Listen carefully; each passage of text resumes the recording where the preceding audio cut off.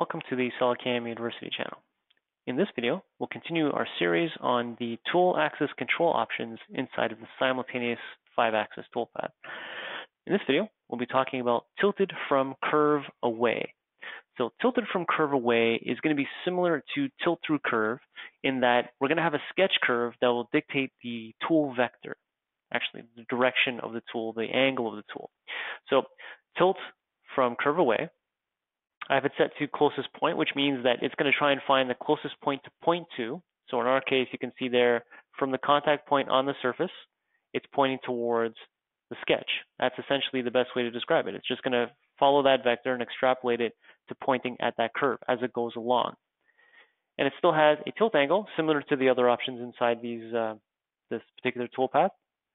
And that's basically just an angle away from that vector that is created there. So right now, if I have it pointing towards that surface, and if I set this to something like 45, save and calculate,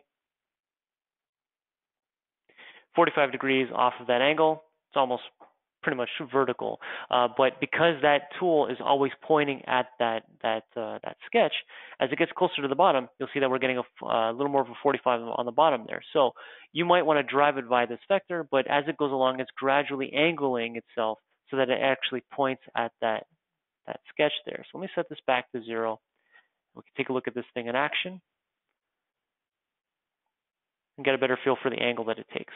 So as it's coming down, you can see the tool is pointing towards that sketch. And pretty much at this point in the toolpath, that's probably a good angle.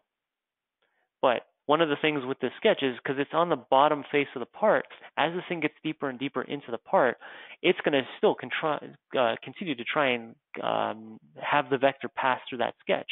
So again, as it gets deeper and deeper, that angle is going to get almost flatter and flatter. It's probably a good way to control the toolpath if you have something that you want to keep in mind in terms of an angle or whatnot, but you also want to keep in mind that it's going to try and do that throughout the entire toolpath. So choose your sketches so that it keeps a better angle as it goes across here. So for instance, you can see it's getting deeper and deeper, and it's getting shallower and shallower. That might even collide at the end there. So one of the pitfalls of using a curve to drive the tool angle is it's going to try and do it for the entire toolpath. So keep that in mind when you use this particular option. Any questions of this or anything else from SolidCAM, just give us a call at 1-866-975-1115 extension 2. You can send us your parts, your questions via the ticket system, solidcamsupport.com. And stay tuned for the rest of the videos on this YouTube channel and in this series of 5-axis videos. Thanks for watching.